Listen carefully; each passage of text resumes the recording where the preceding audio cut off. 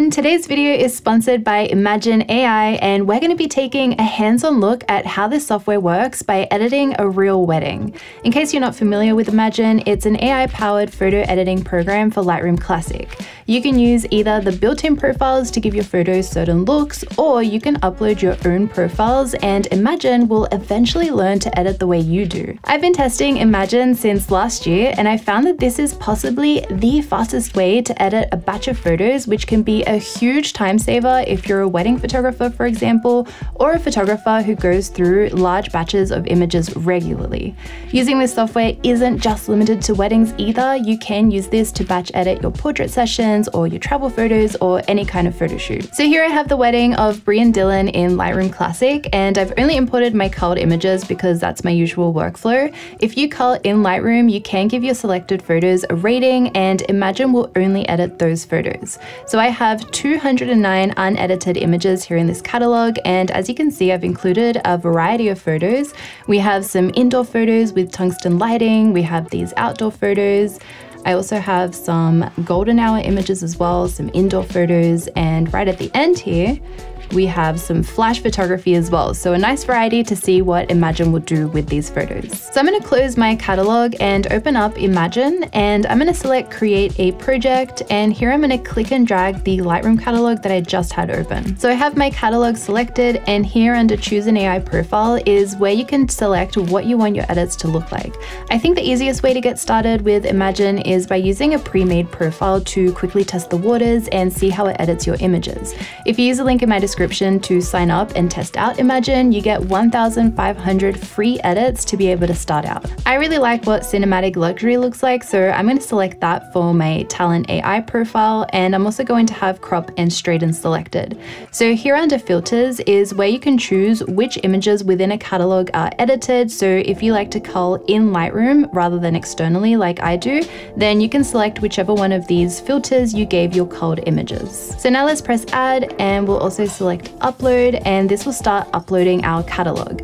As you can see, it is pretty quick to upload the catalog. I did cull this wedding down to about 200 images so we can focus on the features and the editing rather than the quantity, but usually for a wedding with 8 hours of coverage, I would be editing anywhere between 700 to 900 photos. Once the photos are uploaded, we are now in the editing process where you have to wait a little bit of time for your photos to be edited. So according to Imagen, they brought down the editing time to 0.33 seconds per photo, which means it could edit 150 photos per minute or 1,500 photos in 10 minutes.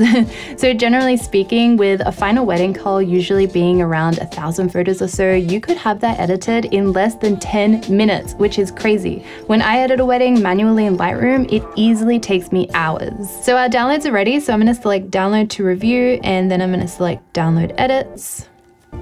And now we have to wait for the images to download, and I'll select open Lightroom catalog. So one aspect that I really love about Imagen is that they're not sending you the final edited JPEGs. You're getting the Lightroom catalog back with edits applied to the photo that you have complete control over to tweak and adjust. So if we go into develop, you can see that all these sliders are adjusted with the preset that I chose, cinematic luxury, and you can adjust anything you want to suit your taste. So let's have a look at some before and afters throughout this wedding day to see how it's edited these photos. I'm going to start here with this one, and I'll go into develop, and let's have a look at the before and the after.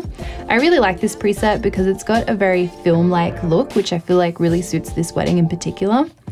We have these photos where they were getting ready in the morning, and it's done a really good job at cooling down those really vibrant greens in the background and also evening out the lighting as well, because this photo was quite bright. Then we have some shots here of the boys getting ready. Here's a before and here's an after. Again, done a great job with the skin tones and cooling down that super warm color that we had indoors. You can also see that it has done some cropping and straightening. I really like that even though this isn't a horizon line, it's just a rug that has some straight lines, it knew to straighten up that image. At the girls, again, this is the before. We had super warm lighting indoors, and again, it's done a beautiful job at fixing up the white balance and making the skin tones look really beautiful. And yes, this one has cropped in the image a little bit as well. I really like that it's done that, and it's straightened it a bit as well. Next up, we have the ceremony, and during the ceremony, I was using 2 different cameras with 2 different focal lengths, and it's done a great job at matching both of them. Like, you can't really tell the difference difference between each lens,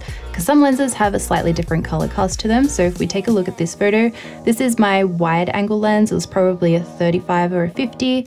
And this is my telephoto lens. So you can see it's matched that really nicely. Here we have the before and the after.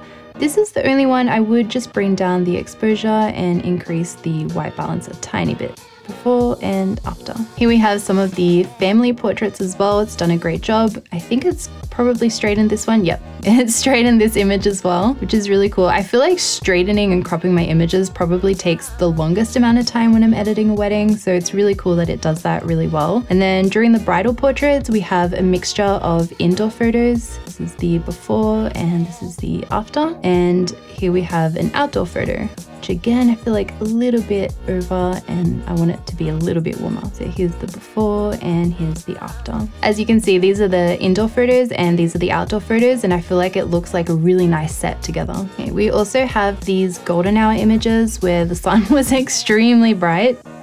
That's a really nice one. And finally, let's jump over into our flash images. So we have this one cutting the cake. Here's the before and here's the after. I also have some of my travel photos I used Imagen to edit with, so I'll show you the before and afters. But if you were to open a wedding like the one we were just editing in Lightroom and apply a preset to the first photo and then sync it to all the other images, it's not going to do the same thing as Imagen has done to this session.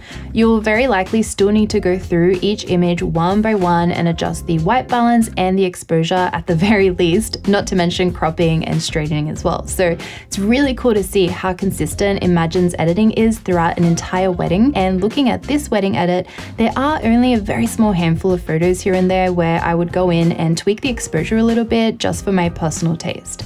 Other than that, these photos are ready to go and be sent off to the client. So using Imagen's AI built-in profiles are the easiest way to get started and test out Imagen and see if it's the right fit for your workflow. If you like how it edits your photos, you can also import your own edits for Imagen to analyze and create your own personal AI profile. It only takes 3,000 images to build the profile, and then you can use it over and over and over again for all your edits.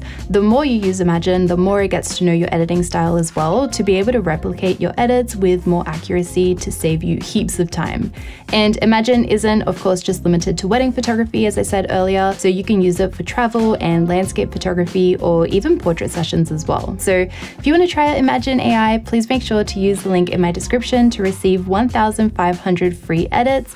And as always, thank you so much for watching. I make new videos every single week, so I'll see you all next time. Bye.